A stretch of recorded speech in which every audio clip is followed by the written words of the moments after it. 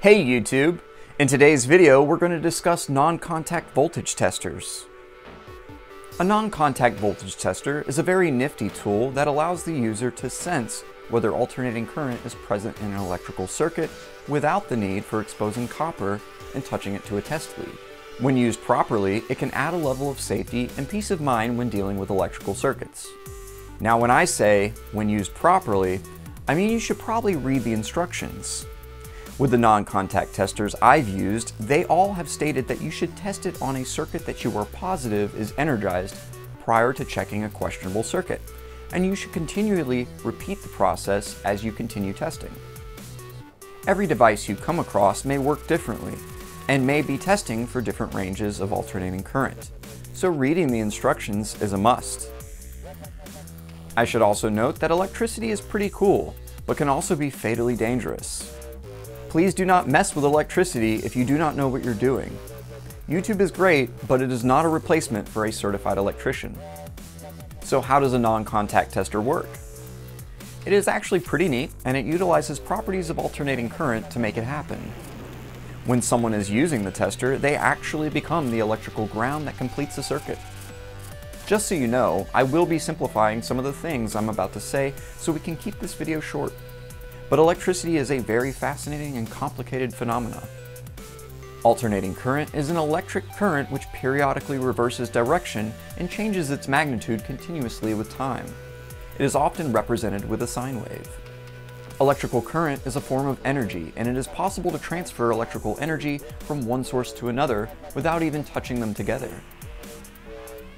Do you remember in science class holding a light bulb near a Tesla coil and watching it light up in your hand? Well, that is achieved through something called capacitive coupling. Capacitive coupling is the transfer of energy between two or more circuits induced by the electrical field. The two electrical circuits must be separated by a capacitor. Okay, so what is a capacitor? Well, I could say that it's two conductors separated by a dielectric medium, but that won't really help this discussion. So to simplify it, I'll just say a capacitor is a means to store energy. Kind of like a short-term battery.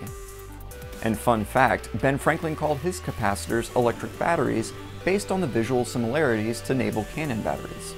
And that's where the term battery came from.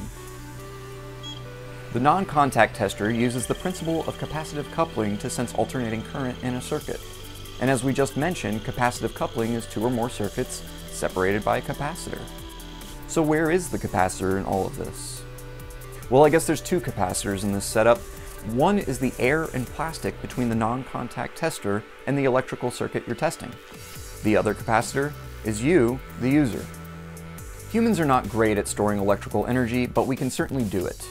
When using the non-contact tester, all that is needed is enough of a grounding reference to identify a circuit is present. The user should be grounded and isolated from the circuit they are attempting to test. When the user is not grounded or has the same potential as a circuit they are testing, then the tester doesn't work. Also, if you have the same potential as a live circuit, I would hope that you know about it, and you're not using the non-contact tester for diagnostic purposes. What about direct current? Direct current flows in a continuous direction and does not have the same ability to couple with nearby circuits. Non-contact testers are not going to work in that instance. We will absolutely discuss more about electrical current in the future, but for now, that's all.